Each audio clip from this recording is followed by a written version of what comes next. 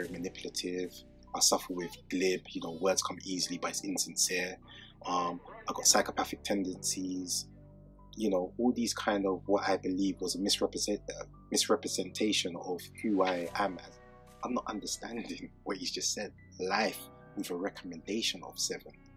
I'm just thinking, yeah, 7. I'll be 27. Still gonna do. I'm gonna get my man back. I'm gonna do this. I'm gonna do that.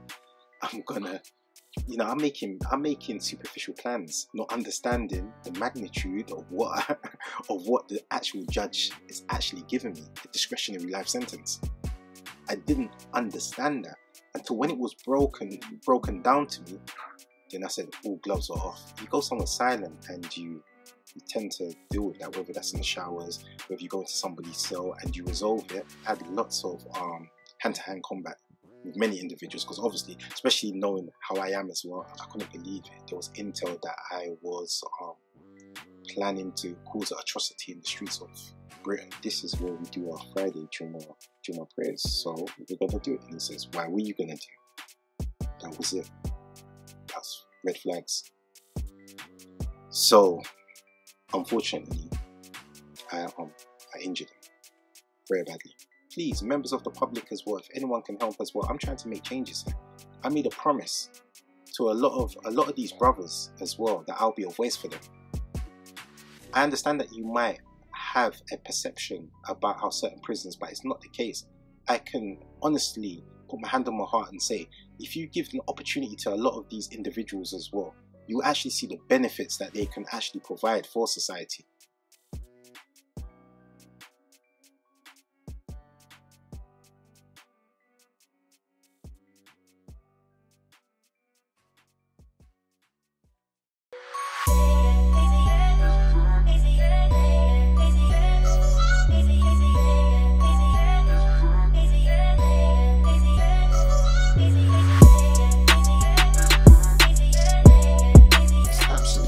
So on the 12 months on the remand, you've ended up probably going to 10 or 12 different places. You literally get moved. Kept on moving. Were you? I've heard of someone I interviewed before who was a problem in the system. They did something similar where they were going from block to block, but they didn't know when they were getting moved. I can't remember what it's called. It was like ghost train or something like this. They called it. Was that when you were on? No, mine will come later on. So were you getting moved from block to block, or were you getting put onto wings at all? Wings. You were actually getting put onto the wings, and then back to the block. And were you? And then from the block, you sometimes get shipped out to another prison and so forth. But the block to block will come later on. So you were on madness at these times then. So you were literally lasting on the wings for a couple of weeks at a time then. Yeah, sometimes even shorter than that. I could be for a few days. I'll see the whole dynamics. And especially that I had so many friends and so forth. So even if they were in a situation as well, I said, no, don't go. You sit back, relax. I will deal with it. So it was... So like you said, obviously for you, it's when you've lost hope, it doesn't mean anything to you either way. It doesn't matter. It is what it is then at those times there. 101%. And this was all prior to you even being sentenced. And then let's talk about the actual sentencing, day of sentencing. Obviously, you were hoping for something a lot less than what you got. You were hoping for sort of a 10-year sentence, maybe get out in 5. And so talk to me about the day and what happened and the feeling. I'm not going to lie to you as well. I can't remember. So many things have happened in my life as well that is just like a distant memory to me. But what I can remember was when I got sentenced, I still couldn't understand it because everything was going fast for me. It was like, okay, life to serve 7. So I'm thinking, yeah, 7. I'm not understanding what he's just said. Life with a recommendation of 7. I'm just thinking, yeah, 7. So I'll be 27. I'm going to get my man back. I'm going to do this. I'm going to do that. I'm going to, you know, I'm making superficial plans, not understanding the magnitude of what the actual judge is actually giving me, the discretionary life sentence. I didn't understand that until when it was broken down to me. Then I said, all gloves are off. And that's when I totally just lost the plot in the sense of just anything to irritate the system. I just basically done. I didn't care. Even those that were doing negative things in the system were telling me to slow down. It was just like, come on, kid, do you understand? Like, look what you're doing. So, But like I said, previously, obviously leading to the remand, you had lost hope, and then when you get something like that, any even grain of hope is completely gone, and 101%. you're a 20-year-old man, you just been given a life sentence. I became 21 then. 21, but it's hard to comprehend or even see an end date or even seeing getting through it, and it's just impossible. And so obviously, like you said, you've ended up going even more the other way and rebelling against the system, unfortunately, but I guess expectedly at the same time. Did you get put in a Cat A or Cat B, was it? And did you get put into the dispersal system as well then at that point? So what actually happened, I can recall. So sorry, some of it is hazy. But I remember that once I actually got convicted, in Scrubs, there was a life wing. It was actually D wing. And so what they decided to do was to put me in the life wing, in D wing. So I was there for a while. When I say a while, maybe a few months, and it was quite relaxed at that time because they allowed you to do your boxing, your sparring, your mittens, and these are the things that I loved. And at the time, Tony Crabbe was alive, and he was from a traveller community. He was also a trainer and doing that, so he was just sharpening my tools that I already knew anyway. So I would always practice with him 3 or 4 times a week. Then there was an actual officer. His name was Mr. Jarvis, and he would actually take me to the gym with him and would spar. I have to give it to him. Do you find some good ones in amongst He was a tough guy. There's no stereotypes. You can't, men are men, irrespectively, no matter what their occupation are. There's tough men in all different fields and so forth, and we would spar. We would train and so forth. But then an incident occurred, and then after that, all the gloves, the pads, everything was taken. And I apologize to the guys as well, because obviously because of my actions resulted in everything being taken away. But there was a gym officer, I just couldn't see eye to eye. And he seized upon the opportunity to prevent me from going to the gym because I forgot my card. So I said, look, just 1 second. And he said, no, you can't, too late. And then it just irritated me because we had bad blood already between us. He just didn't like me. He just saw me as I don't know, I think he saw me as a mouthy kid. Like, I know that there was a rumour once. He looked at me, because at that time I was still kind of slim. And he says, what, him? So it seems like he had something. Somebody told me that, like, oh, what, him? He must have been saying that, yeah, that kid can. So I was just, and me being me, and at that particular moment in time as well, I think I wanted something to occur at that time. Because of that comment, it upset me so much. So I think when this opportunity, arose for him especially and for me, and it was a bad combination. And so we got into an argument. Again, he came into close proximity to me, invading my personal space, and then unfortunately, he was disconnected. And then, I'm thankful for the guys that were there as well, that they held me back so I didn't get further charges and things such as this. And then they said, look, we can't handle. So they took to the SEG. Obviously, it's a massive incident. But there was a governor at the time. Her name was Miss Actor. She had faith in rehabilitation and so forth, and she always used to say that you hide behind this kind of mask of being a tough guy, but really and truly, you are a caring and gentle person. She'd always used to say that, and she would say that, I'm going to help you. And so I was there, and then what they done was they arranged for me from the SEG, me to go education. Where I met a lady named Angela. She was the head of the education department, and then that's when you could actually say my road to redemption started slightly. And this was roughly in 2003. Mm. So when I say road to redemption, I'm talking about like loving books again, reading, educating. Because remember, I haven't been to school since the age of 12. So what the teacher actually said, she identified, she said, you're highly intelligent. But she said, I've noticed that you've become accustomed of using slangs. And she said, that's not a problem. She said, when you're conversing with your peers, but in a professional setting as well, you need to know how to conduct yourself properly. So what she actually done was as well, she allowed me to have a dictionary and to learn new words. Every time we met each other, I had to learn a word and what the meaning was. And then we'll do that, and then she helped me to do presentations and things such as that. So I was more confident in talking and how I conduct myself and how I articulate myself and how I saw things. Fair play to her. It's definitely worked with your vocabulary now today. So fair play to her. Oh, thank you very much.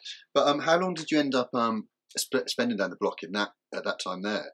To be fair, I think it was, if my memory can serve me correctly, so after that incident, I think I spent about maybe 6 weeks before another incident happened where that I had to go. You had to? I had to go. Basically, they had to get rid of me. So what happened was that I think it was a backlash of the incident, because remember, they're already upset that one of their own, but because I think it was 50-50, because a lot of officers didn't like that gym officer. A lot of them were actually deep down happy that it happened to him. He was kind of a bully, I was led to believe, amongst his own staff. So some were glad and some weren't.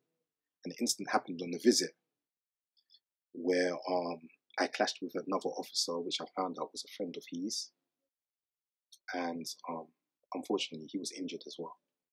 And then from there, that's when they laid into me. Fucking hell, yeah, I bet they laid into you badly as well. Not really, because remember I told you about the officer that I used to train with. Yeah. He used to take me down to the gym. Jarvis. Yes. I think he kind of prevented it. So yeah, lucky I still got some. Don't get me wrong. Like, they punched me in my face, but that, for me, that was the standard. I understood what comes with it. So, like punching you in the ribs, kicking you, and, things like that. But not to the extent that I knew what would have happened if it weren't for his interventions. Mm. And so where did you end up? Did you end up getting moved then from there, did you? Yeah, so I went to Swellside. And was that block to block? You went straight into the block? Trying to recall. No, actually, funny enough, I was supposed to. I left there, I went to Swellside, and then I think it was a CO at the time, custodial manager. They actually, we said it was a PO by we used to name it. He actually came down reception and she spoke to me and said, look, are you going to behave? We can put you on a wing. Yeah, gave you a chance. Yeah, so they call that. So I'm thinking, of course, he said, Swellside is not an easy place. Are you going to behave? I said, of course. I was just happy. I want to be on the wing. So I don't know what wing I went on first, either C or D. This was what's held for the lifers. Yeah. And then by then, obviously, I met old friends, and things were actually, the first time round when I went to Swellside, because I've been to Swellside about 3 times. Yeah. The first time it was okay. Then I received a letter through my door stating that would I like to go to Dovegate Therapeutic Community. Yeah. And I realised that it was, let's go back to when I was in Wormwood Scrubs, that governor, Miss Actor. She actually got in contact with what I found out with Dovegate Therapeutic Community and suggested that they try to help me. So I signed the forms, and then eventually they came. I went there. It was a whole culture. It was a therapeutic community. Is a whole culture shock. I think we was at odds as well, because at the time as well, their philosophy was that we knock you down and build you back up again. Mm-hmm. So for me, it just didn't feel right. It felt like, okay, so you're trying to mold me into your image, which I'm not going to be molded into anybody's image. I am me. who I am. If you want to help me, and we can. So I felt that there was already a kind of conflict of interest to a certain degree. What actually, and then a story of my life again. Then one day an incident happened with me and the officer. He was the operations manager. So I'm a Muslim. Had you become a Muslim at that time?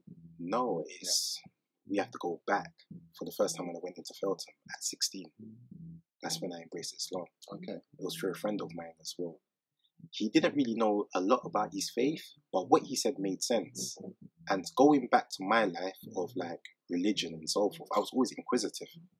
And Islam for me made a lot of sense. So I embraced it then. But the thing was as well, I never really, some people say that, well, so what happened then? If that actually brought you some type of enlightenment, then why are you behaving the way that you behaved? First and foremost is, as human beings, none of us are perfect. We're going to continuously make mistakes. Secondly, as well, it was a bit different in those times as well, because what I found was, socially, different ethnicities stuck with their own. So it was kind of different, and especially as me being Afro-Caribbean, we were kind of like pushed to the side. It weren't really that kind of community feel. So it was a bit different compared to now, where that there is a greater understanding. There's people that wanted to. So obviously, I just went back into old patterns of behavior. I didn't learn how to pray until I was about 23. So all that time, I didn't know how to pray, but I just believed what I believed, and I took my shahad, and I was happy with this. And so at that point there, that must have been a real turning moment in your life then, at 23. I know you said you sort of got into it slightly at 16, but at 23, when you fully embraced your faith. I did, but it was still, obviously, we're talking about, I always use this concept as well. Let's say that you've been sleeping for 8 hours in a dark room, and then somebody puts the light on. At first, your eyes are, it's going to take a while for your eyes to adjust to the light. And it's exactly the same. How many years of darkness have I been in? Look at my situation, look at my mentality, my mindset. So I was still in that kind of conflicting stages. And so what triggered me with this gentleman as well is that his blasé and cavalier approach to what I was actually saying to him. So when they said this to us, that we're going to do, where we pray in that room, prayers, Friday prayers. He said, no, we're having a meeting. I said, but you can't though. I said that the governor has actually said that this is where we do our Friday Juma prayers. So we're going to do it. And he says, why were you going to do? That was it. That's red flags. So, unfortunately, I injured him very badly. It was that bad that residents actually held me, and I'm so thankful to that. The police were called, everything else, but before that, but they dropped the case because what actually happened to me, I actually got beaten as well. So they took me to the SEG. In the adjudication room, whilst I'm talking to the governor, they all ran in, just laid into me. I understood it, of course, but I think then they lost their case because now, yeah, what are you gonna explain? I'm going to see the police with a black eye. I'm going to see it's not gonna. So it seems like most of your problems up until this point, or that point, it was always the authority figures that you had the problems with, rather than the other inmates as such. Is that true? No, because in our times as well, residents dealt with it. It was weird. It was like a gladiatorial contest. So you're not going to do it in front of officers. People would consider you to be a coward. Like, imagine if I'm arguing with you now and the officer's there and I swing a punch at you as well. Then people are going to say, he was scared. He was just doing this for the... You go somewhere silent, and you tend to deal with that, whether that's in the showers, whether you go into somebody's cell and you resolve it as what we considered at the time as being men. Yeah. So that's it. I had lots of hand-to-hand combat with many individuals, because obviously, especially knowing how I am as well, I'm very sensitive, and there was a lot of other guys as well that are also the same way inclined. So obviously, you're bound to clash. Yeah, no, I understand. And so after this beating, then you down to the block again, then in segregation. Yeah. And how long did you end up spending down there this time then? And then I think it was about 5 weeks until then. Eventually, I was sent to dispersals. Now I'm going dispersals. So that's where the ball game changes. And in terms of the block time, quickly before dispersal, being in segregation, like how did you cope with it? For me, I spent 7 days in the block in my life, which I know is a joke compared to you spent 7 years. But I found that difficult in itself. And I'm one of these people that I'm a bit of a loner character, so I thought I'd be easy in the block and it wouldn't be a thing. But when you literally don't talk to anyone and don't have anyone to bounce ideas off, even to speak to for days and days and days at a time, it can really affect you, I found. How did you find it? I don't know, it's weird. For me, it kind of, in those stages, see, there's 2 stages. When we get to the point where that I was on CSC and I'd done 7 years of solitary confinement, it had a different effect compared to the effect that it was having when I was going to the seg every few days or whatever and spending weeks on good order and discipline, GOAD. I think it just increased my anger. Like I read, then I was just angry. So they did win in a certain way, because they psychologically they damaged me in the sense of I was just angry. Of course, it don't help. Like even the 7 days, the pale 7 days I went down, I was ready to fight as soon as they come out of there. It's like caging an animal, isn't it? Yeah, that's correct. Yeah. It doesn't work, does it? No, it doesn't. And so now, obviously, like you said, you've been sent to the dispersals, which is as serious as it gets in the jail system. There must have been some fear about getting sent to the dispersal system, or not really, because it's just not really, because I had a lot of friends there. So remember the life that you have to. Let's go back to the past as well, with all the activities that I was doing outside, all the friends that I've met, even people that was elder from my community or from other communities that I knew very well. They were all there already. So for me, it was this reuniting with friends that I haven't seen for years. But of course, because I've heard stories, so I knew that, and some of the older guys would say, like, now we would really see what you're really about, because it's a different ball game now. You're dealing with individuals that, let's be honest, some are doing natural life, so they don't hesitate to take your life. You're dealing with other tough, established guys that makes what you're doing just seems like a nursery rhyme. It's nothing compared to what they are. Tough and hardened guys, no matter what nationality, race, no matter what part of the country that they're from. This is the very best, this is the very tough of the kind of criminal elite. So of course, it's something that it makes you think. So you're naturally a little bit more wary and watching your P's and Q's a little bit more, where you've got some serious people on the way. Yeah, but watching my P's and Q's, I was always a polite person. That was never the issue. I never went to a place and started to and people will tell you this, testament. I would never go to a place and start saying, yeah, this is mine, you do this, you do that. I was always, the thing that my problem was, is what I said to you earlier. I disliked bullies, and secondly as well, I disliked unsavory characters. People just felt that, they can behave a certain way and there's no consequences to that. That was my issues. So exactly the same. So in dispersal, went to dispersal, and it was just totally, when I was there, it was like a wild, wild west. It was some individuals as well, I realized the type of treatment that they were being subjected to was totally just unacceptable, and that I could not, as an adult, I could not accept that. And it just seems like, some men as well that was so totally broken and so disconnected from the world. Of course. So you're in an environment where there's lots of just people, like I said, just completely lost, and it's just so easy to follow the path. That's the natural path, isn't it? When you're in there.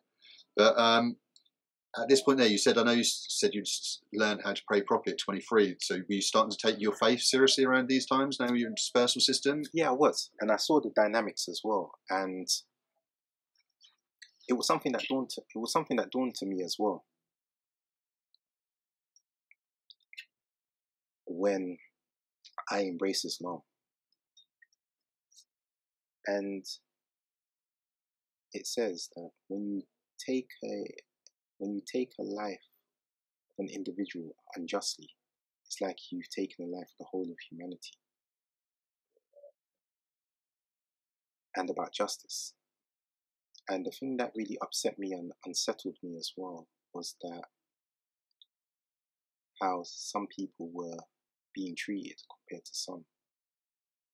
So being bullied, intimidation, the kind of like type of gang activities that was actually happening there. At the time when I used to go to the mosque, especially I started in Whitemore, there was only a few numbers. There weren't many people. But then eventually it grew. But yeah, we stood for something. Individuals actually saw this and then they wanted to be a part of that. So one of the things that we wanted to do as well, that let's say that somebody's embraced Islam. Now, I believe that it's a responsibility for any civilized society and human being as well is to protect our citizens. And the way that I looked at it as well, that if he wants no more situation or he doesn't want to be a part of what he used to be, then you should allow that man the opportunity to change. Where that some people weren't willing or weren't prepared. And even if we spoke to them, sincerely, softly, tried to reach a compromise, some people just weren't listening in that way. And so we fought against what we called oppression. Yeah. And then that's how things started. And then more numbers, more Muslims. And then it grew in that sense. And what did Islam and your faith give you? Did it give you hope again? 100%. It gave me a peace of mind. Peace of mind is obtained by being patient. So definitely, 101%. Obviously, and the love and the brotherhood and the sort of family and friendship that. I was always used to that, and but it enhanced that, the extent of it as well. So, for example, it also states that you cannot be a Muslim if your stomach is full at night, but your neighbors go hungry. So it didn't matter what faith or religion that they are, if your neighbor. And what does your neighbor mean? And this is the amazing thing about Islam as well. Neighbors mean 40 doors to your left, 40 doors to your right. So even if you was outside, that's 40 houses to your left, to your right, and in front and behind. So these are the things that kind of drew me. I'm thinking, wow, I saw some amazing things. Once I walked into a brother's cell and he was crying.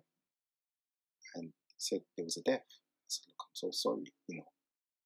We say, Inna lillahi wa inna ilayhi raji'un. So we say, from God we came from and God we will return. But this is the amazing thing. I've never seen this before in my life. He weren't crying because a family member of his died. It was another resident's family member that died. And he was crying for that. These are things that I've never seen before. That selflessness. That type of love. That he didn't really care about himself now. He's focused and his heart is with that brother and their family. And that was amazing for me. I've never seen this. Of course. And so, like I said, it was the positive influence of the faith that did obviously miraculous things for you while you're in there. But it was a transition, obviously having been ingrained with so much badness over the first teenage years as such, and then it was sort of a transition over the years and the worst environment in the world in order to try and make that transition to positive. Obviously, many people can't, and they have to sort themselves out when they get out of jail. So what you did was miraculous, but you were still, even though you had such positiveness in your life, you were still sort of fighting the system 101%. at the same time. And you have to also remember this as well. It's something that the officer said. I know that he was in the military and I think he lost some of his comrades. And my heart goes out to people that lose their lives. But what's it got to do with me? So he was saying that, I fought for this country and we've got these filthy scumbags. And I'm thinking, wait, have I don't know. Am I deluded? Am I in prison for something that I don't know what I'm in prison for? Because from my understanding, from what I've been convicted for, I was in for shooting, 2 gentlemen. There's nothing involving terrorism. So why is this all of a sudden? But it's what they wrote about me. So, I'm a part of this organization, Muslim Boy Gang. So he took it to real heart. So some of the things that he done, my uncle passed away at the time. So it was kind of a low moment. My uncle passed away. And when I found out the news as well, he was really happy. This same officer. They would be singing songs like, "Oh, what a beautiful morning. Everything's going my way." And things such as that. Every time I came out, by then, they eventually took off their helmets and shields. So I would be on a 6-man unlock. But they would still be in a stab-proof vest and so forth. So every time, and remember, he's not connected because I've already put in a complaint. So saying that, look, I don't want anything to escalate, but I would like this gentleman to leave me alone. And so forth. Because I'm in fear of my safety. And they just totally ignored it. I spoke to IMB, Independent Monitoring Board, and everything. And it just seems like you're invisible when you're in these types of places. It just seems like it's okay for them. So what actually happened is, on the day of the incident, I was coming out to iron my clothing. He quickly came and he wanded me again. But every time he used to use the wand, he always hits me, using the kind of excuses to justify his actions. He's trying to antagonise you the whole time. 101%. And that's what he was actually doing. I went into the room and then I heard him. He said, "This is our chance to get him." And at the time, I didn't know that it made sense now. Because at first I was thinking, they were saying, "Oh, why would he say that?" But then through the courts and everything, I observed that there was no cameras. Because it points out in court, I didn't know this. So he said, that's the best time to get him. So now it makes sense from what he said. I'm not saying that I'm proud of it. But then I had that. Obviously, this was another argument as well. You have the iron and the ironing board right at the back. The time you walk through, they're supposed to close the door. So they're saying that how was I supposed to by then obtain the iron, then come back the door and then end up hitting you? It's supposed to be closed, the door. So that doesn't make any sense. So I had the iron in my hand and then I lashed out and it connected with him and it damaged him. And then they pressed the bell. They obviously the officers that were there, some of them got hurt as well. And then they pressed the bell for second response. The second response came, still trying to, they got their batons out, hit me. And then the third, that means a total lockdown of the whole prison. A third response, and because of the angle, they could only come like 2 at a time.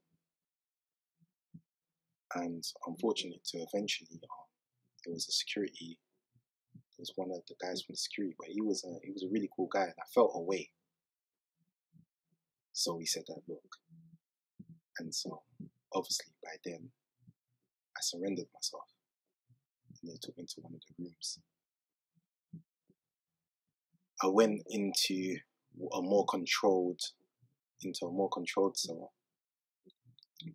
After about 2 days, they were making arrangements because when you're CSC, they have to make sure that they move you properly, get all the right people, the amount of officers. They moved me to Full Sutton Seg. They were very hostile. As soon as I landed there, obviously they're hearing that you've just assaulted an officer. One of theirs. And they were ready to give me a pacing.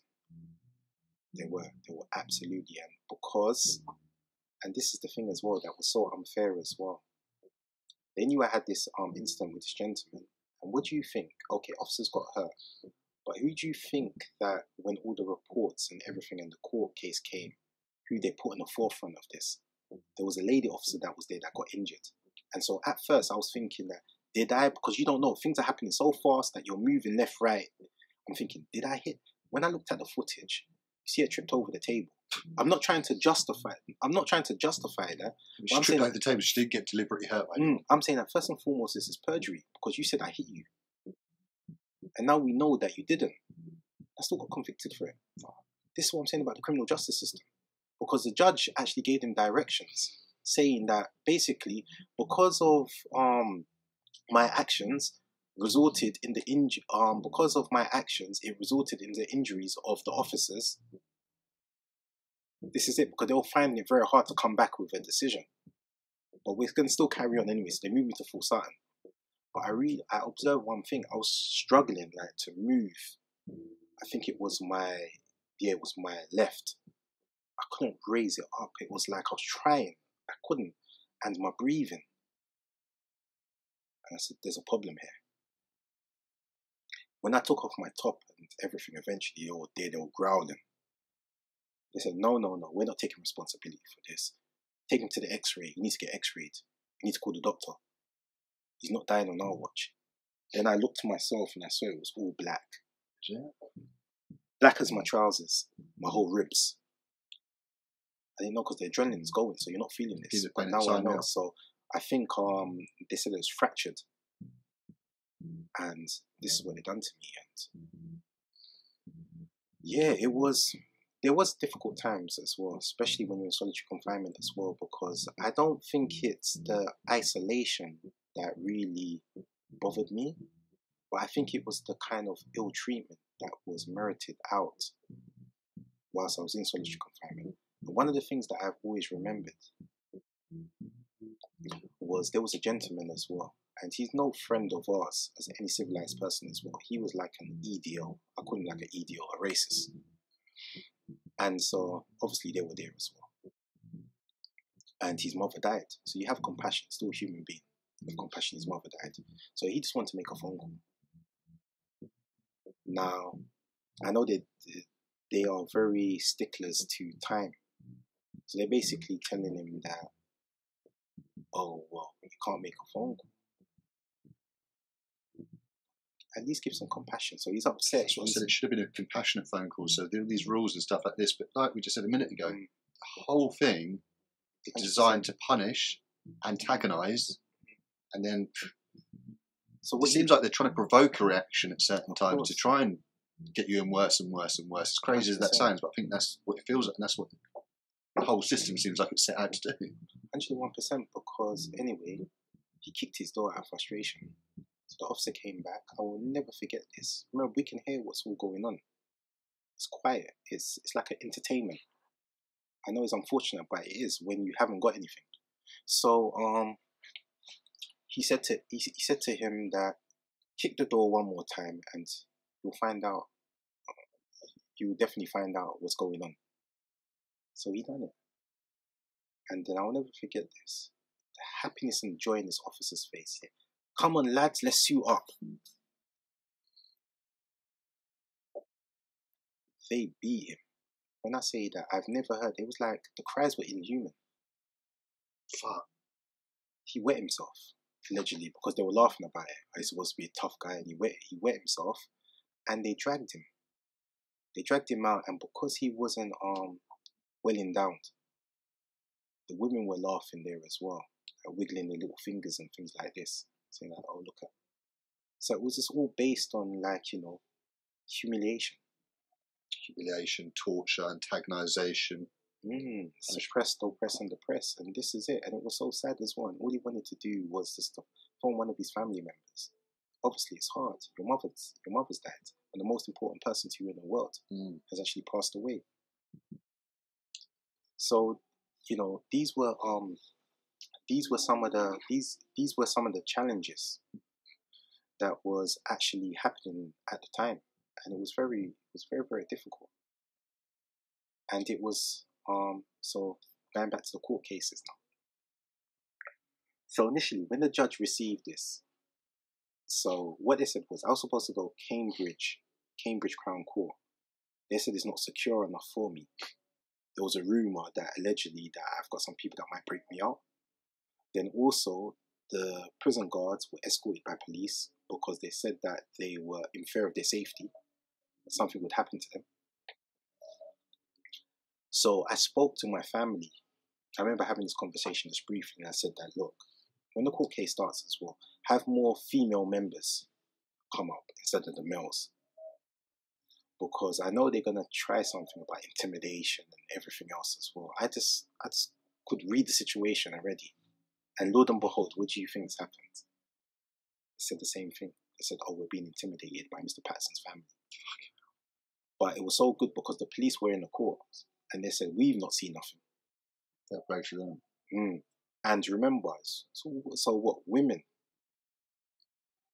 tiny women and young girls, what? They're going to be intimidated. Like, what's really going on here? So the judge saw this and he said, like, what is this? So he kind of literally, I remember the first trial, he got disbanded. He threw it out. So what's this? Do you know what the Crown Prosecution and the prison service done? They appealed it. They took to appeal courts. And have you ever heard of this? A prison case, it got appealed. And they took me back to the appeal courts where I had to go central London into the appeal courts. And it got overturned by the 3 judges and said I had to go back to trial. It was all weird. You had guys coming in suits. I don't know who they were. They were talking to the judge. So now I'm back where I started again. So I'm back in court. Again, the jury at the time couldn't make a decision. The judge was thinking, what's this? This other judge put a stay. So now, court cases, now they're saying that I have to have a retrial. So now I'm back again for the 3rd time. And then, yeah, we were successful in the sense of the officers that got injured the first incident where they were grabbing them. I was found not guilty for that. I was found not guilty for the gentleman that had his throat cut. Yeah. But I was found guilty for basically the iron incident with the officer and the female officer as well that got hurt as well. And that really bugged me. But there was an area, because I explored this with my barrister as well, that I could have actually won that case, but I refused to take it. Because I'll tell you why. One thing that I was always taught in life as well is never bite the hand that feeds you. F before dishonor. Never forget the bridge that brought you over. 100%. And there was a woman officer as well. She was very kind. And I knew that by me saying what I was going to say next was going to indicate her. So I said, you know what, I'll just take this loss. And that's what I done, rather than indicate her. And I know that it's gonna affect her. I can't, because she's done me right. You're a bigger man for that. And it seems like the prison system had really gone to war with you. It seemed like they were trying to do everything they could in order to fuck you. And you ended up spending, how long in the CSC? Oh, 7 years. 7 years. Fucking absolutely fucking horrific. So for you to come out sane, everything intact, and even in a better place than when you went in there, it's absolutely remarkable. And I would like to say something. It's really unfair as well, and we need to bring light to this as well. There's a gentleman by the name of Chaos. I know you've heard of him as well. Shout out Chaos. Yes, and it's not right what's actually happening to him. He's not had any positive. He's not had an adjudication since 2006, but they're keeping him in seg and units, constantly saying that it's intel. And this is their way of justifying the ill treatment that is being met to him. For 17 years he's been dealing with this? He's been dealing with that, yes. 17 years? 17 years. And we're in 2024. And this is... 18, yeah, fucking hell. This is unjustified. We need to, please, members of the public as well, if anyone can help as well, I'm trying to make changes here. I made a promise to a lot of these brothers as well that I'll be a voice for them. I understand that you might have a perception about how certain prisons, but it's not the case. I can honestly put my hand on my heart and say, if you give an opportunity to a lot of these individuals as well, you actually see the benefits that they can actually provide for society. 100%. And just to echo that, we need to give people hope. And you're a miracle for getting through it in the way that you did. But 99% of people, you are the 1%. 99% of the people that go through what you do end up, most of them aren't going to get through it. If they do get through it, they're going to come out a much worse person than what they went in. And so then they end up going to do damage to people within society. So it just creates the badness will end up coming back to people within the community who don't deserve it because of how the people have been treated and stigmatised and punished, sort of the beating them with a stick sort of thing. It just doesn't work for society at all. We have to try and start rehabilitating people and shining light on the people that are lost within the system. And so hopefully you need to get chaos out these CSC. And one of my friend's brothers, Colin Gunn, he's the longest Cat-A. Yeah, I know him. And we like to have a shout out to Colin Gunn as well. A very nice guy as well. And I'm going to say one thing as well. Whatever the media says about this gentleman here, he is a true gentleman. And I'll tell you the reasons why. And I'll share the story with you. When I came out of CSC, eventually, it was so warm, the amount of respect and love that was being shown to me. Colin Gunn was one of the first individuals to approach me, and he gave me a big bag of toiletries and food and everything else and said, welcome back. So I have a lot of respect for the Gunn family and so forth. Shout out to Colin. But you know that feeling when you've been actually made it through that war by getting off the CSC and being brought back in with your peers and stuff? That must have been the most emotional moment for you. It must have. It was difficult as well because I left behind lots of great brothers as well that were, great individuals, human beings that were still there as well, and not everyone was coping too well. And there is a process as well. Not all of it is. I give you an example. After a period of time as well, my behaviour was what they call exemplary. So they have stages as well. So one of the stages is the pathway out of CSC, and the pathway out was in Full Sutton,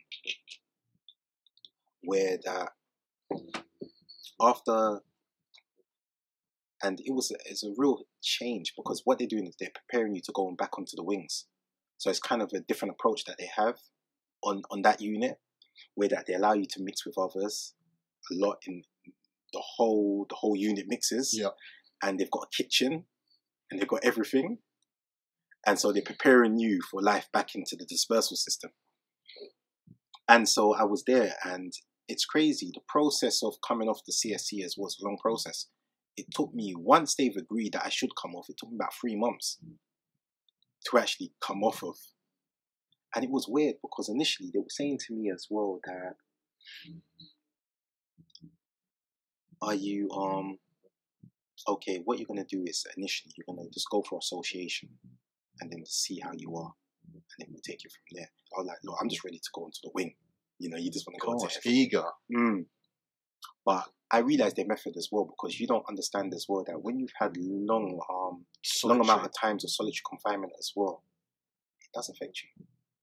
And so when everybody came out into the yard, I'll never forget this. It was so touching. So many people came out into the yard just to, hug me, congratulate me, tell me how much. I felt dizzy.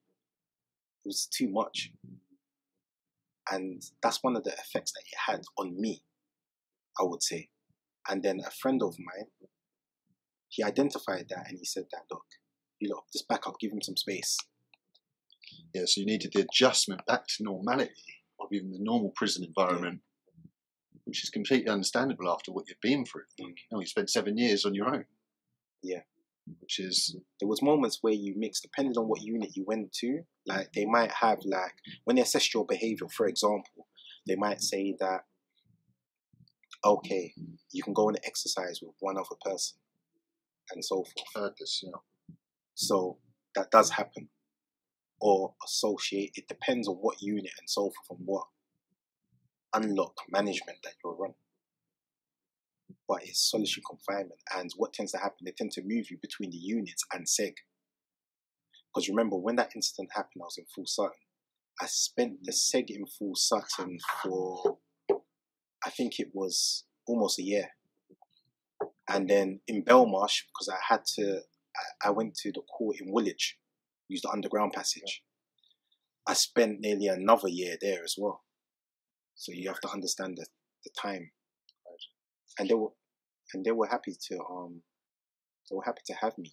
Like Belmarsh was happy to have me in Belmarsh, but the governors at the time was telling me that they were just saying that we don't know what you've done, but the authorities are saying that nope, you have to stay on CSC. So the point where you end up getting off the CSC after 7 years, what year was this then, roughly? So this was, so I went in 2010. 2010, yeah. So 2017. Just starting the beginning, so I'm just slightly under 7 years because I came out in 2016 December. 2016 December, yeah. Yeah, so just slightly under 7 years, and that's it. Fucking insane. Like I said, you're a miracle for having made it through that. And like you bear witness to the people that haven't, and the people that have lost the plot, and the amount of people that have been nutted off from this thing that they're trying to make nut off from. That's their goal. 101%. And it's tragic. So thoughts are with the other people still in those conditions. Because it's difficult as well. It's like a game of snakes and ladders. As you know already, they roll the dice. You go up a few steps, but then you go all the way back down to the bottom again. And that's how that system is. It's designed to make you that way.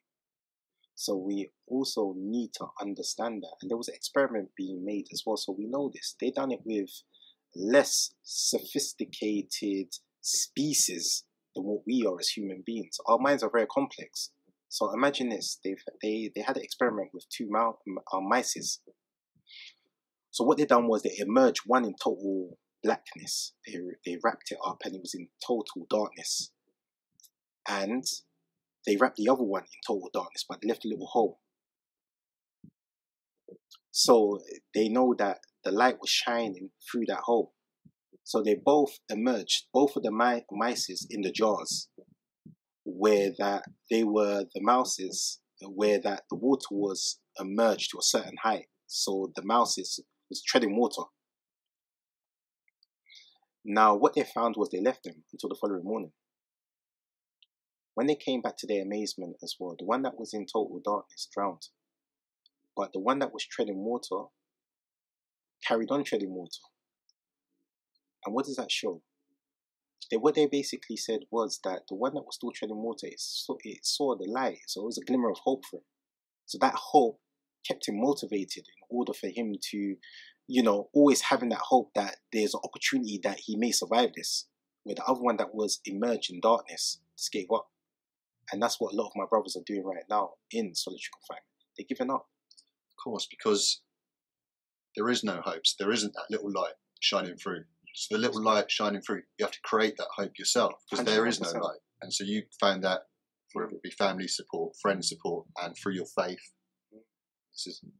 Because I never knew this as well. There was an officer and he was very, sorry to say this, as a human being, very despicable. And he said to me as well that we're going to break you. And I initially thought that what he meant by when he said he was going to break me was going to physically break me, but it was not that. They were saying that mentally retarded. And what I mean by mentally retarded was to go back into the community and just be angry. And that's what he that's what he wanted to achieve. And we call this the Jean Valjean syndrome. So if you know the book Les Miserables as well, Jean Valjean was a man that he tried to protect his sister and his niece and nephews from starvation. So what did they do? What did he do? He smashed the shop glass window and took some bread in order to feed his family. But doing this, he was incarcerated for 5 years? 5 to 7 years? And all this time, he couldn't accept him being in incarceration. So he kept on fighting against the system, trying to escape. And he had more time piled on until he ended up doing 19 years of incarceration. When he was released, he was upset, but he still had hope. But in France at that time as well, they give you like a green card. And so they knew that he was a convict. So what did they do? They stereotyped against him. So what did he say? He said, well, if you're going to treat me like a monster, I'm going to behave like a monster. So he became a monster. And so this is what we call the Jean Valjean syndrome. Of course. This is the problem with the whole prison system being a punishment rather than rehabilitation. You're putting 100%. People back into society that are worse than when they went in. 100%. And so it's it's the general members of the public as well. They think that, okay, we just want to punish them, but it's going to be general members of the public that are going to suffer at the hands of these people that have been hurt and punished unjustly. Obviously, yes, we believe there's some sort of punishment. Just being locked away from your family and loved ones is enough punishment. Let's try and rehabilitate these people now, and cure these people, and trying to address the traumas, mainly because I believe that I'd say more than 90% of adult offending comes down to childhood trauma or adult trauma. And then if it doesn't get addressed in the right way, then it ends up, the mind finds the wrong ways to deal with situations. No, definitely. And but like I said, it's an absolute miracle. Like the officer admitted they were trying to break you, that you got through that time in there, and I'm sure they were reluctant to. It was only through you that got yourself out of there. So after 7 years, you managed to get back onto the wings, which is amazing. Yeah. And so then you've ended up. So what they done was, as soon as I got onto the wing, obviously I came with, by their words, that with a big reputation. So the CM of the time, they called me into the office, and she said, look, you know that times have changed. You know, you have a lot of like young officers as well, and they can be sometimes a bit immature. They're not old school. You're old school as well. We understand that. So look, if any of them does anything that kind of offends you as well, please come to us first. And I just said to her, look, with all due respect as well, I have no intentions of causing any kind of disruption within your prison. I just want to be left alone so that I can actually progress. Of course. So that's what I literally done, and then from that I, reaped the rewards in the sense of I became wing representative. I then became a prisoner council member, which gave me access to the governors, where I sat down with the governors and actually articulated what the rest of my fellow residents want, or what they felt was unfair for them. Fair play. It's incredible for you to do that. And congratulations. And it seemed like the system, there must have been some sort of good people in the system at that point there, even the system, to allow you to do that. Because obviously before they'd been completely opposed and fighting against you and trying to antagonise you.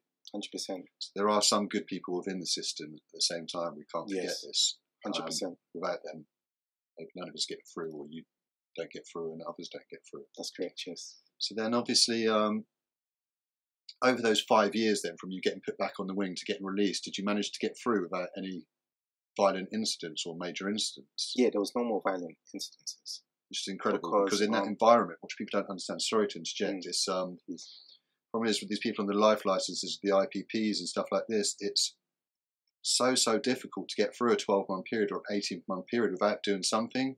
They might say, oh, without doing something violent, you can't go 12 months. But you don't understand the environment you're in with cage animals, which they've turned humans into cage animals.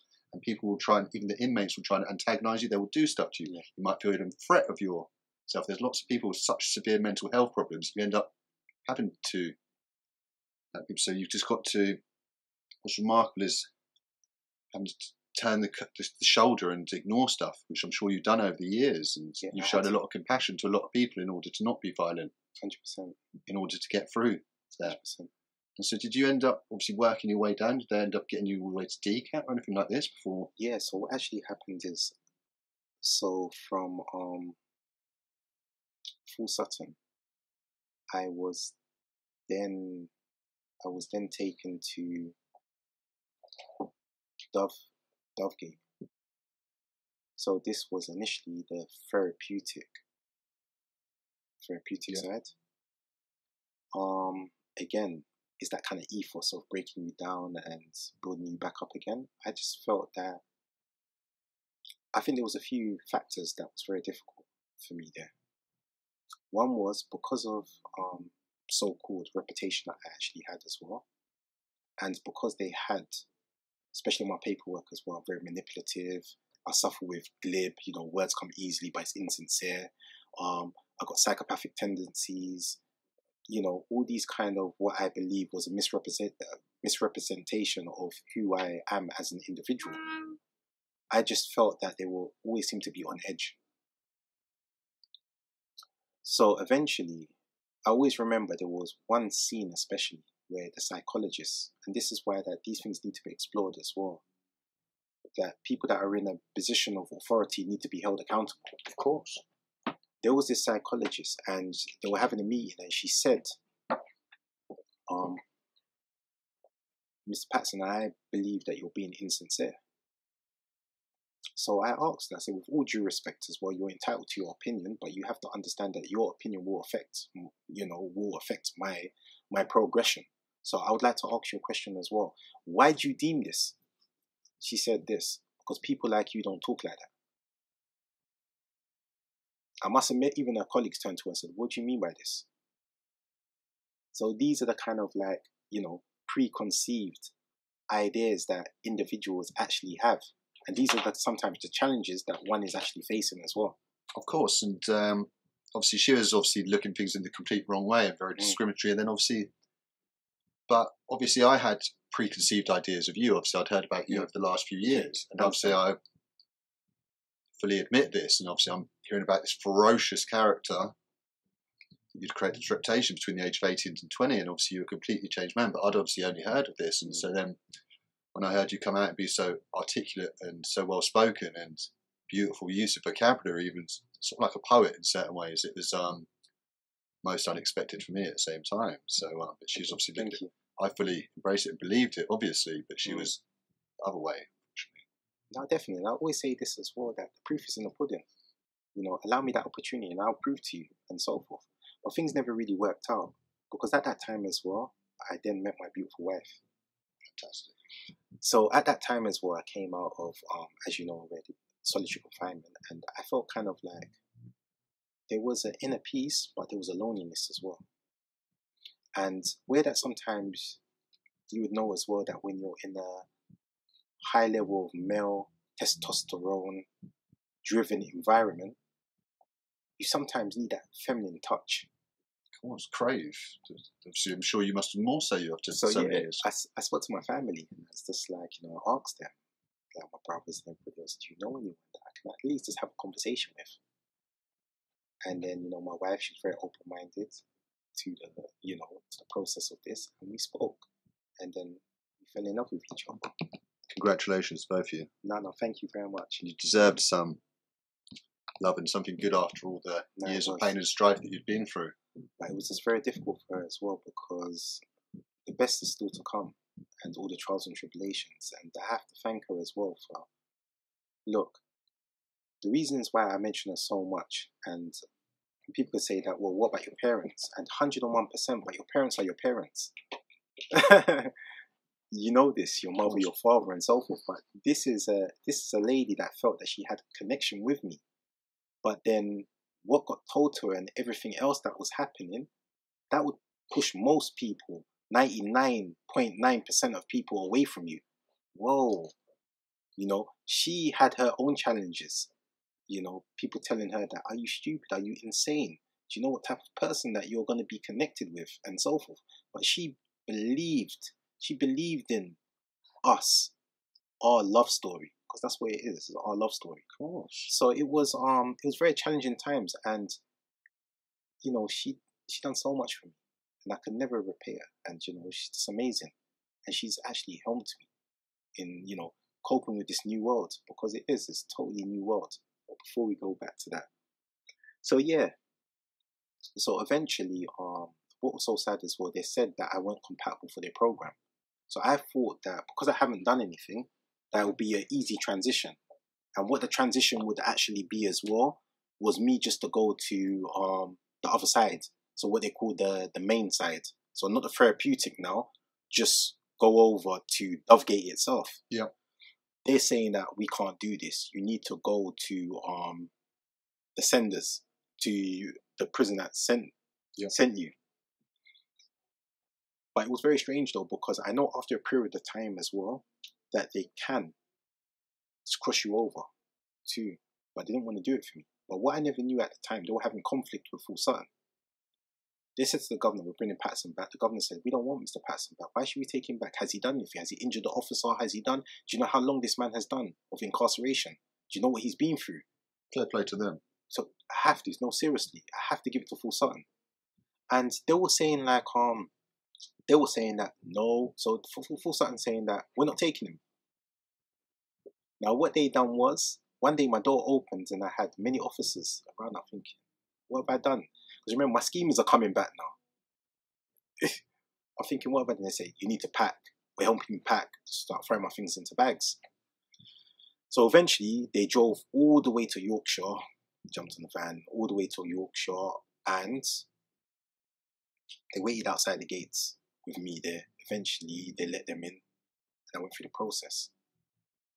What they slyly done was, Full Sutton refused to have me, but they know by putting me on the van and driving me all the way to the gates, now Full Sutton has to accept me. It's absolute madness, isn't it? That system fighting each other within the system. It's like crazy. So what Full Sutton said was, after the governor said, don't unpack. I'm sending you back. Back down.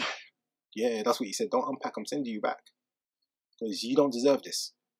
Fair play to him. He was a human. So,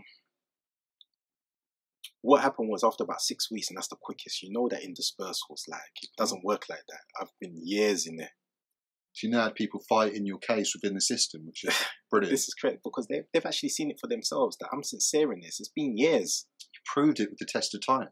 Not just forget the words, look at my actions now. 101%. So they sent me back, and then from Dovegate, I went onto a wing which they called at the time E-wing, which they called the Bronx, where they said that even some officers were crying not to go in there, and bursting in tears. I'm thinking, why is this? When I went onto the wing, all it was that just a lot of guys that wanted to have fun. It was like a fun environment in that sense. It's not really my cup of tea because I don't really engage in certain things, but I can understand that they're making the best of a worse situation. I've seen it. It might have been a bad thing for you at that time. So I've met, and I've been in there, and I've been on those wings, and I've wanted to be on those wings. Because when you're doing a relatively small sentence, you just want to have fun, you want to go crazy, you want to, and it's obviously very immature. But then when I've my other friends who are doing much more serious sentences, like, well, come on, that's the last place I want to go, you know? 101%. So they were, you know, it was, you know, I wouldn't, it was like tongue in cheek. It wasn't like what they were, but then again, it just seems like, so I had all the jobs. So they gave me, I was a healthcare orderly. But what my job also entailed as well was actually engaging with those guys that had the mental health issues. And playing games with them, talking to them. That's the position that they gave me, which was very good. I was a wing representative. I was also a violence reduction rep, and I was also a listener. I had so many jobs that I had to give it back to them. I said, I can't do all this. No, of course, it's too much. It's overwhelm you and it's spread you too thin. They're trying to get you to do every job. And so they were asking me, but then eventually I relinquished my position on violence reduction rep, because if you look at the concept of violence reduction as well, was like you're the mediator between like sometimes gang disputes, young men that are kind of angry with the system, and also officers as well. Officers could do a wrong thing as well, and you're the kind of like mediator. But I didn't like what they were doing. They were kind of using that as a platform, like, what, do you think we're going to be a spy for you or something like that? So I said that, look, that's not what I'm about. I don't represent that. So I said, you can take your job back. After that, it seems like they had a problem, because then there was accusations that, maybe I've got a lot of influence. You know, the old history. The history started to repeat itself again. So it was very difficult, but I had patience. And then eventually I thought that, okay, I've gone over my tariff for such a long time, maybe I can apply for a DCAT. I wasn't asking for a release, I was asking for a DCAT. Yeah. So when my parole time came, and you have to also take into consideration that I've been knocked back from 10 parole hearings. Fucking insanity. So I was hoping to, you know, I've proven myself, I've proven my worth to get a DCAT. I said no. Still no. So eventually, anyway, they gave me I got a CCAT. I went to Brixton, the LPU unit, which was London Pathway unit, which was okay. The officers were good. The psychologist was good. But for some reason, the security team, they had a fixation on me. So they made it very, very difficult. They will, anytime I got any books or anything sent in, it had to go to security first. And like, I wouldn't get it for about 6 or 7 weeks. And I had so much intel. And then the biggest thing happened. I couldn't believe it. There was intel that I was planning to cause an atrocity in the streets of Britain. How I had underground cells. How I've got a phone. They searched me, no word of a lie, nearly every month. Every month, every 2 weeks, I was getting a cell search. It got horrific in that sense. It was just like, it was very difficult. Like, even the officers that were on the wing at the time, and the psychologists were saying, Mr. Patterson ain't doing anything. It's a small unit. We can hear everything that they're saying. It's tiny. So there's no area that he could actually hide away. And they were saying that, keep your mouth shut and do your job, basically. So this was going on. So then the big shock that I had, and my wife's a testament to this as well, and all those legal teams that had involvements with me as well. I went to a parole hearing. They had a specialist judge there that specializes in like Islam. He asked me so many different questions. He was very well schooled in Islam. Then, no word of a lie, I spent less than 5 minutes talking about my index offence. Everything else was related on terrorism, Islam, what my views are on this, what my views are on that, which was very alarming for me, very demoralizing for me. Then they asked me, halfway through, to leave on parole here. I had to leave because they're saying that there's information that cannot be disclosed to me, which they have. So then my barrister said to me at the time, she says, do you trust me? I said, of course I do. So she said, I will represent you. You know I would represent you to the best. She had to sign a form as well that was liable to him for her imprisonment if it ever leaked out, or whatever kind of information that they had on me. It was absolutely crazy. I didn't know. It was like touching grass, thinking, am I going to get it? Then I was given the glad tidings that I got my D, open conditions. I went the end of the matter, because as soon as the day before I was supposed to be leaving, I got another spin by security. They never found anything. To try and fuck you at the last moment. I went to DCAT and it was relaxed. I never had a problem with anybody. Officers, they were all relaxed. But then all of a sudden is that they said, oh, we have somebody to see you. I said, okay, who? You just want to know. I said, who? What, probation, whatever? They said, yeah, you'll find out. I went there. The young lady presented herself and she said, yeah, I'm from National Security Division. You will now be working with us, not with probation anymore. So they were managing me. We're going to be managing you. And I was very shocked by this. And I'm thinking, what? But this is like terrorist cases. Like, I'm not like, they had me on some high level. So I'm thinking like, what's really going on? So with that came, they restricted me in many ways. So for example as well, usually in open conditions as well, you look forward to like going home leaves and things like that. I couldn't do this. I had to go to an AP, but even with the AP, I had to report every 2 hours. And every time I report back, I have to stay for an hour or then 2 hours and then go out for just 2 hours and so forth. I was on GPS tag, and even when I was released as well.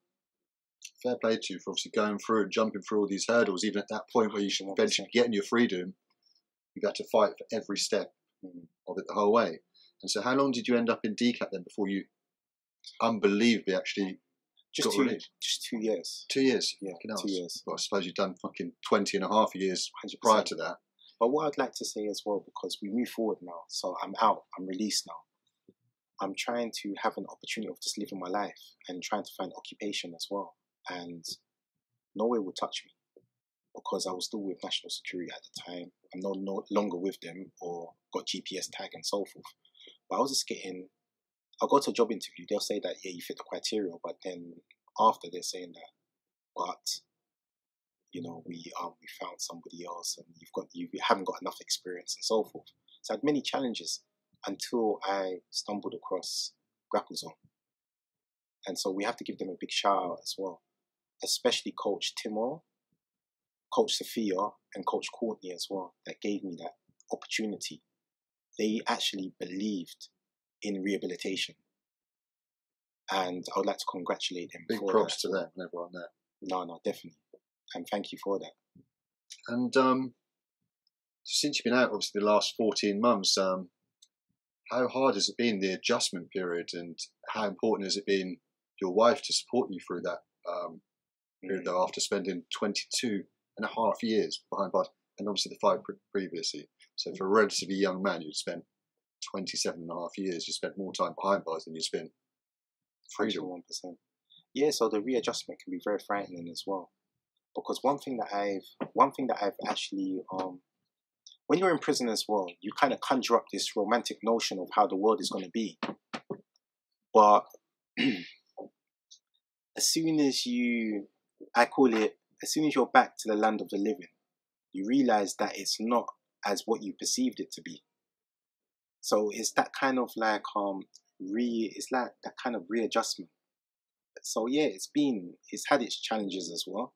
The world has actually changed, and dramatically as well. The thing that I found the most is that how disconnected people were, and I called it like a zombie apocalypse. Of course.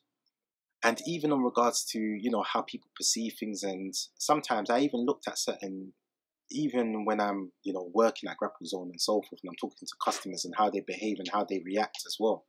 And I say to myself that if they were ever in my situation, they would never be released because of the lack of patience that they actually have and that the way that they respond to certain situations. Of course.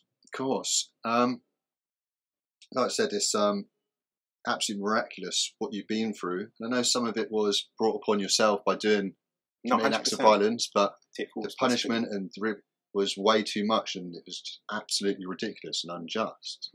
So you are a miracle to be where you are today, in the mindset you are today. There must be a message that you want to share with people. Obviously, you shared it over the last 3 hours, but there must be a message maybe you want to share, or a shout out you want to give to the people who are still inside in those conditions, whether it be chaos or... No, definitely. I would actually like to say as well that, again, as what I've always said, the world is a teacher to the wise man and the enemy to the fool. And I would always like to say to individuals as well that it's not for me to tell you how you should live your life. But it's what my father always taught me as well, and my mother. It's not the mistakes that you have to worry about, but it's the consequences that come with the mistakes. See, one thing that I was always taught as well is that a liar is a murderer. Because when you lie, you murder the truth. That hinders and impedes justice. When you hinder and impedes justice, you destroy the social order, which then makes you a very unpleasant person. So I would actually say to us as well, like, let's get together and let's create a better society. And especially in my community as well. So I just want to be given this opportunity as well, and anybody listening as well, that come on, there are people that really need our help, and let's build something right now. We have other opportunities as well, like for example as well, what I have been doing as well, I'm going to work alongside my cousin, which she has a business called Assistant Support Hub, which hopefully we just need to, you know, funding and everything else as well. Then we have another cousin as well, that they have an organization called Jams, which is jokes, arts, and music. And yeah, this is it. And we'd like to collaborate something. And please, if anybody's interested.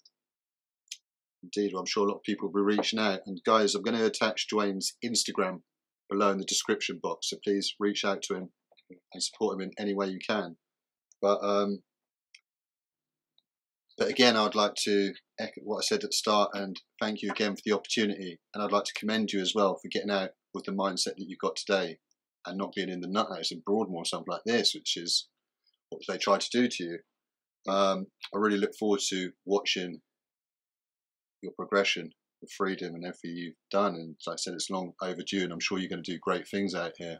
No, thank you. And I look forward to getting you back on the channel as well at some point. Whenever you want, it's open to you. I'd get you on as much as possible. If there's any way that I can help you moving forward, please let me know. And I'm definitely going to try and introduce you to some people that benefit from you and you benefit from them at the same time. So thank you very much. Congratulations, well done.